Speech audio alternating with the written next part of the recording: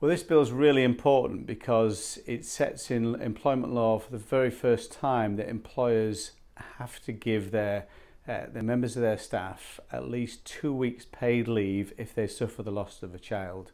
which most people are very surprised employers don't have to do at the moment. And of course, lots of employers do that anyway and are far more generous than these rules provide for, but at least it makes sure all employers have to give that vital time off, which gives people time to grieve.